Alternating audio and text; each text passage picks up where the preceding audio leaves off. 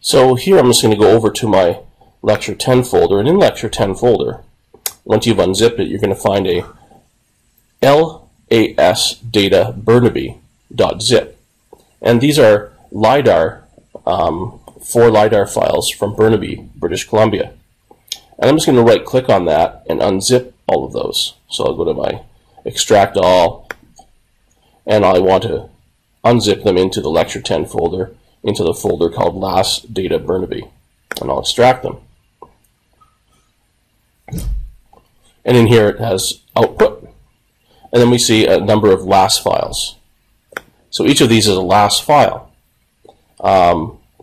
Lecture 10, LAS Data Burnaby, output, like so. Just going to bring this over here a bit. I just have these two large. And this is the sizes of them right here. We have one which is 50 megabytes in size, and the other ones are about 8, 5, and about 1 megabyte in size. So just under 70 megabytes in total for these 4 LAS files. Now if I go to ArcGIS Pro, and I've already connected to my Lecture 10 folder, but I have to refresh that so it can see the unzipped LAS Data Burnaby folder. There it is. So there's LAS Data Burnaby. And I go into Output, and here are my LAS files. Now, if you don't see anything here, it means you don't have the extension loaded. So go to Project in the menu, Licensing, and then check for 3D Analyst being there. If it says no to the 3D Analyst, you may have to go to Configure your licensing options and then find it in here and click Yes on it or something to enable that particular extension.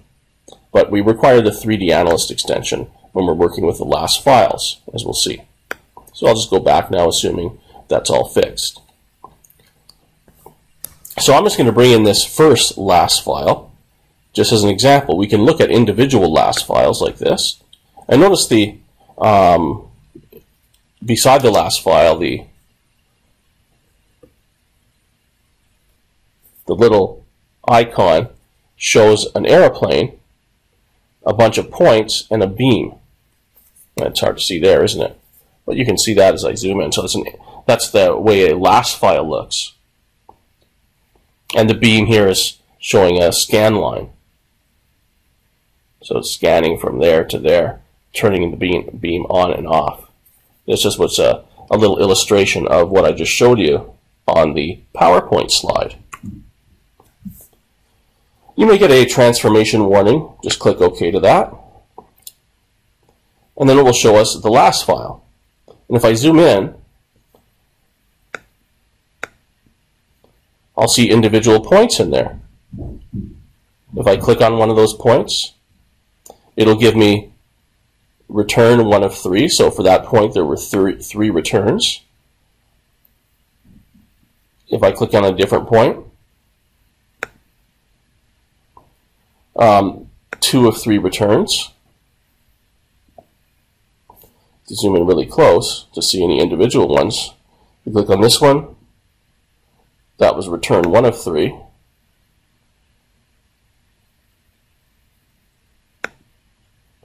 Three of 3, 3 of 3, etc. So each one of these points has a return associated with it.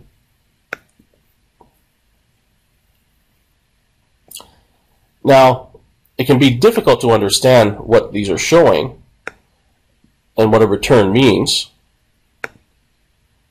But if we look at the information in here, we have also an elevation. So that elevation is meters above sea level. So every point has an elevation. The darker ones have higher elevations, and the lighter green ones and yellow ones have smaller elevations. So at the same time we do this, I'm going to go to Insert in the menu, and I should say Map, sorry, yeah, Insert. new map, and I want to make a new local scene.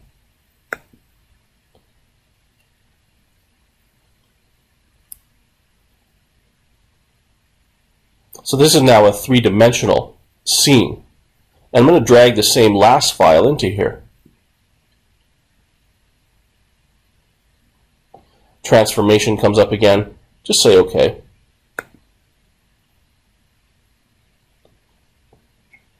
And it's going to draw the LAS file in 3 dimensions for us.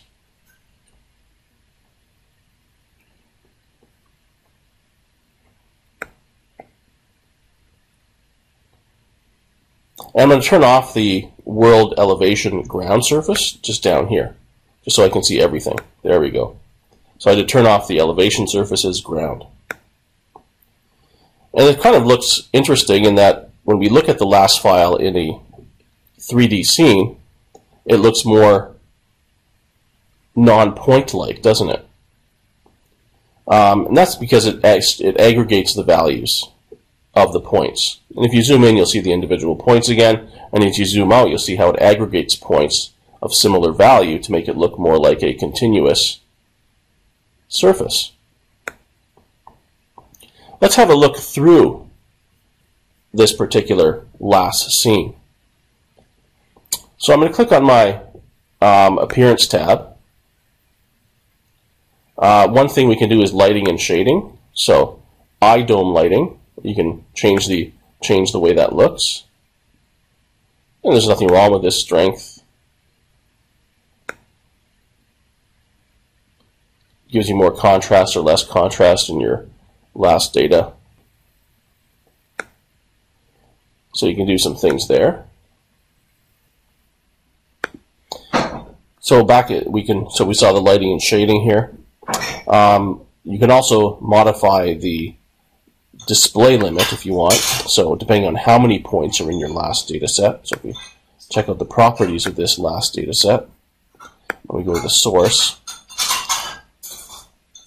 this particular LAS data set has 1,867,072 individual returns or points. So right now the display limit is at 800,000. If I want to change that, I could change that to 1,000,000. Put a comma there, enter. And then it will redraw. The more, obviously the more points allowed in the display limit, the more detail you're going to get, but also the slower it will actually display your LAS data set.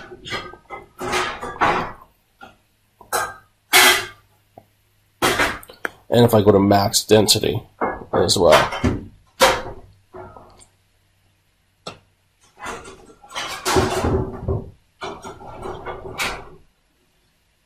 see, that's even slower. So I might just go bring that back down to the middle and bring that down to, 800,000 back to the default. So let's have a look through this. Again, this is a 3-dimensional data set. So I'm going to click on the View tab over here. I'm going to go to Profile Viewing, and I'm going to create a profile by clicking on the Create button right here. Then I'm just going to draw a line, and you'll see the outline of the line. It's very, very light, very hard to see. It's in orange, and I just did it straight across like this. And then I'll double click to finish that. And what it's going to do is show me a cross section in 3 dimensions of what that looks like. So notice it opens up a scene window, and now it's drawing that cross section. So here I can see that in that cross section I have trees, and these look like, it's hard to say exactly what they look like, but look somewhat deciduous in nature. There's some sort of coniferous tree, bush of some kind, and then here's a building. You can see the roof line very easily. And there's another deciduous type tree over here. And you can use the navigation tools at the bottom if you want to move around, look up and down on that particular data set and whatnot. And again, you can go back and,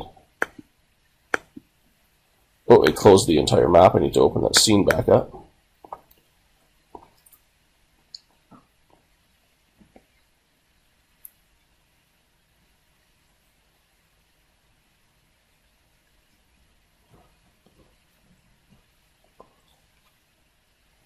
There we go. So that profile viewing tool is only available in the 3D scene. This is a local scene. And I can do a transect or through any direction I want just by creating a profile. So if I want to go north to south in this treat area, like that,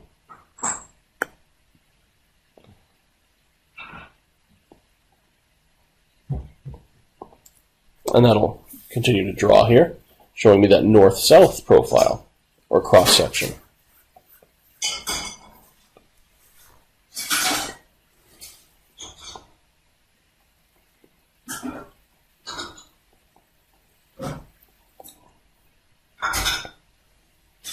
In this scene. And I can move around like that. I can zoom in or zoom out. Oh, I closed it again. Sorry about that. I meant there's a small X in the right-hand side where you close those from. So if you have a cross-section, you'll see up in the right corner a little X. That's the one I meant to click, and I keep clicking to close the entire scene for some reason. So just going back out, letting that draw. Now, to really get the best view of this, we can look at this, since it's a 3D view, in different directions or forms. So you see down here you have a navigation in the bottom left corner, and there's a little up arrow to control. And so click on the up arrow. That allows us to control. So the middle thing controls the angle of the camera. So if I go like that, for example, I can see out, and then I can just zoom back until I see my particular scene here. I went a bit too far. And then I want to zoom in here to have a look at that. And then I can rotate around there as well, like so. And you can zoom in and zoom out.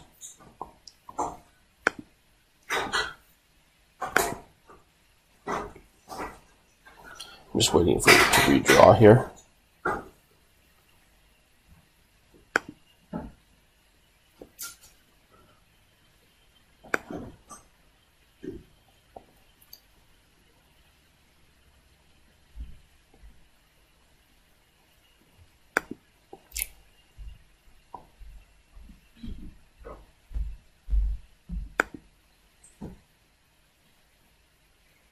I might just decrease the amount of points here, maybe to 300,000.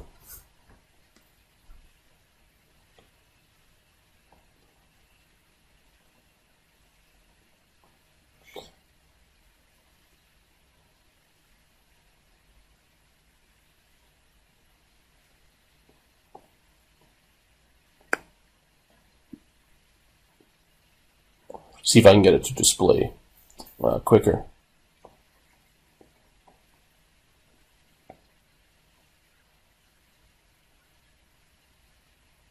Not much.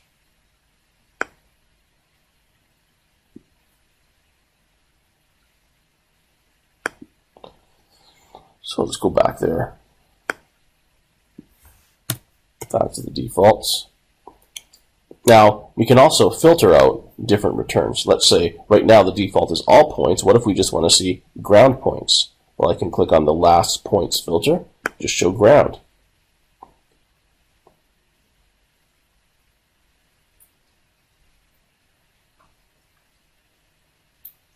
So these are the ground returns.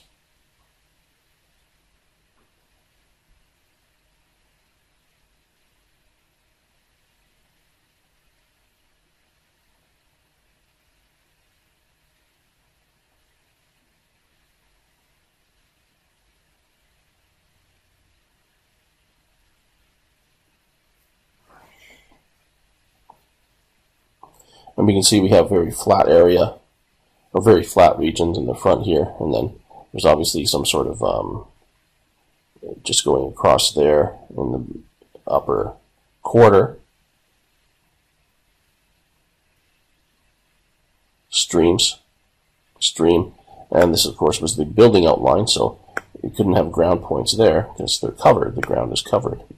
And I can just, again, just try different views of that.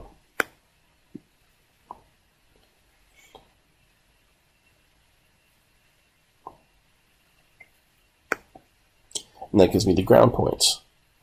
The other way I can visualize ground is I can go, I can click on symbology here and say show elevation.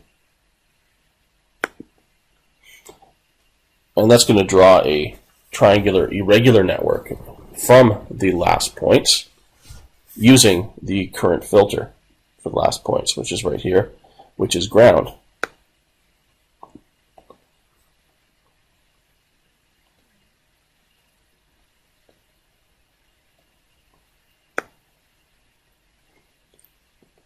We can see the same thing if we go back to map, to our first map. So with this last data set, I can, again, filter out ground in 2 dimensions now, so we're not in the 3D scene, but in the 2D scene, and then click symbology, elevation, and it's going to show the elevation raster. Not raster, but as a tin, triangular irregular network, and you'll see those kind of triangular facets as I zoom in between points. So that can show very detailed ground level information. Clearly it'll be more detailed where there's less trees. If I filter it to show non-ground, just trees, or anything but ground, this is what it gives me here.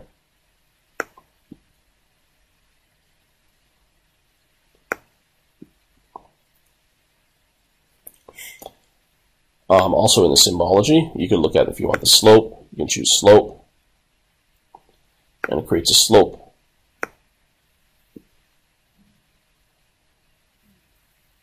Image, or triangular irregular network. And here reds are higher slope, and greens are lower slope. And even aspect. So that's the direction of the slope.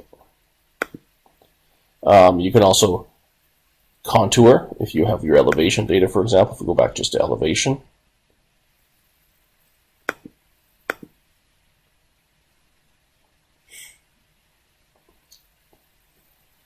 I just want ground, back to ground there. Then I want to, let's say, show contours, or draw contours.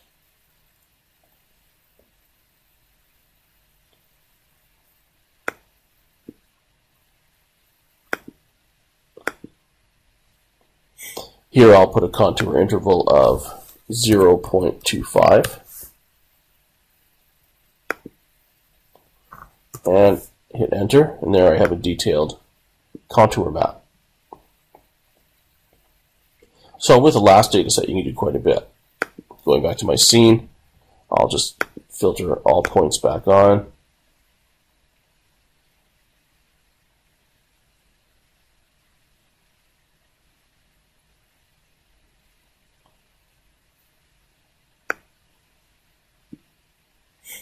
And symbology back to return.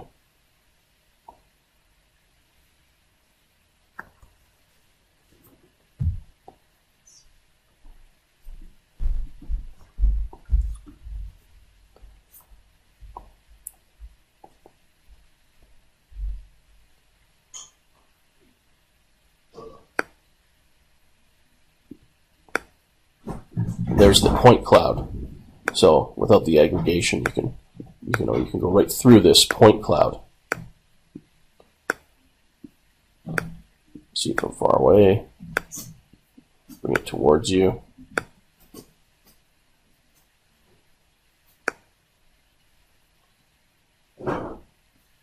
Zoom out a little bit.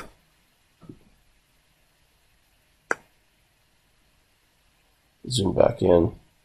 And you can see structures. Look at that structure here. You can really see the structure of an individual tree with this type of a technique. A little hard to see there. You kind of have to get the right view. But here's the stem, and there's branches going up and down all the way there. You can see the structure of those trees. So you can actually see all the trunks in the forest here.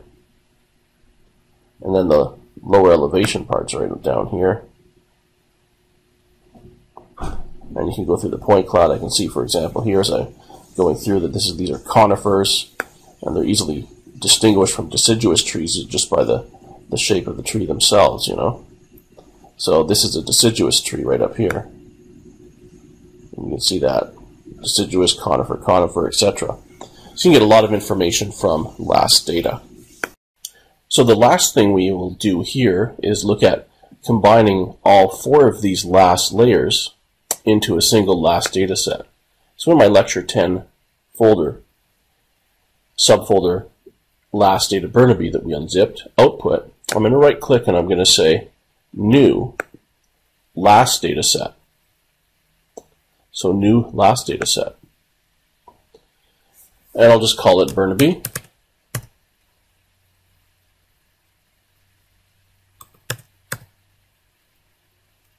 Like so. And nothing happens. So in order to add the data sets, we have to go to the properties for that last layer. So I right click in properties. And I'll see general, nothing. Statistics, nothing. LAS files, nothing. So here I have to say add files or add folders. So if I have a folder with a bunch of LAS files, like I have here, I'll just add the folder output. So I'll click on add folders. I'll go navigate to my, and I have it in temp here, my Lecture 10 folder. And then LAS data Burnaby, output, and I'll just choose output. Like that, I'm choosing a folder. And it will put in those LAS data sets. And it tells us some important things here. For example, the point count of each one. So remember that one we've been working with has 1,000,000.8 points in it. That's quite a large one. And there's other ones are slightly smaller. The one we were working with is quite large because it has that forested region in it. The other ones aren't necessarily have as much forest in them. So I have that. Then I click on the statistics right here. And I can see the percentage of points across all my LAS layers that are within each classified return. So ground has that many, low vegetation has that many. So low vegetation and ground have the most. Not quite the most, but the second largest. And high vegetation has the largest amount altogether. And building 70,000, and then you have some other ones like road surface, and that'll of course depend on what you have in terms of the region. The attributes tab just tells us the return number. So we have, in some cases, up to 5 returns. So 5 returns is the largest number of returns we'll have for any given point. The returns tab tells us how many returns are first returns, second returns, third returns, fourth, fifth, and etc. And nothing under classification, nothing to worry about there. So once we say that, we can just click OK. And then drag in the Burnaby LASD, which is the Burnaby LAS data set. And that's the entire Burnaby LAS data set. And again, we can do the same things that we learned just with a single LAS data set. For example, symbology. We can choose elevation or return or classified.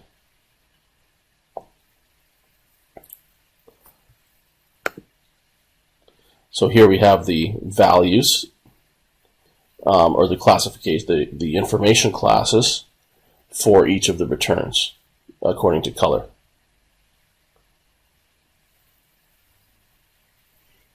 Likewise in the scene view, We can bring the LAS data set in there. I'll just remove the original LAS one just so it doesn't cause so many issues with time to draw. Go back to catalog, bring in the Burnaby LAS, the entire Burnaby LAS data set, so you can see that there.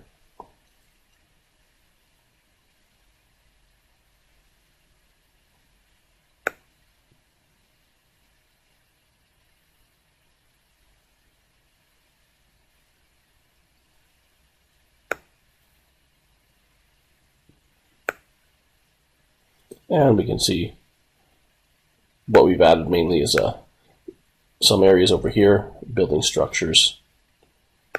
I'll just zoom in, go a bit closer down there, look upwards, zoom in a bit more.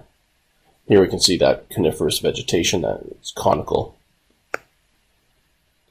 You can see some recreation complex here, some more vegetation.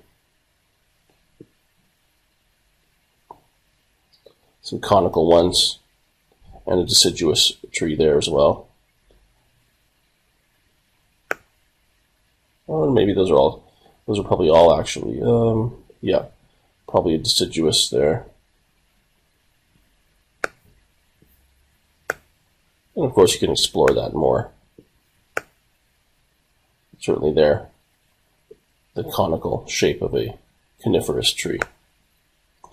The oval shape of the crown of a deciduous tree. And of course, this region in Canada is the home to the only species that's an evergreen deciduous tree native to Canada, Arbutus menzies. You can look it up if you want. Okay, so that's all we'll look at in terms of LAS data sets.